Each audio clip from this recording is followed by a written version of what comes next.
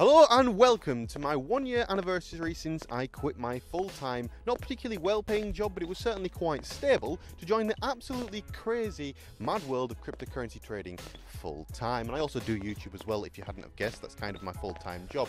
And at the end of that year, I decided that, I'm going to treat myself. I'm going to purchase myself a Lamborghini, and that was ultimately the end goal here. So I'm going to run over in today's video what it's been like for the past 12 months for me.